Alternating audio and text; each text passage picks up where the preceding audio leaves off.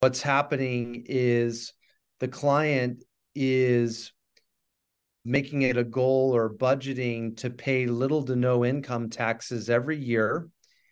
And by having that tax savings, they're able to reinvest that money to improve the property, to increase NOI, either by increasing rents through beautifying the property, let's say, or decreasing expenses by making energy improvements, let's say, to the property, increasing NOI, therefore increasing value to the property, and potentially getting more depreciation expense in the process.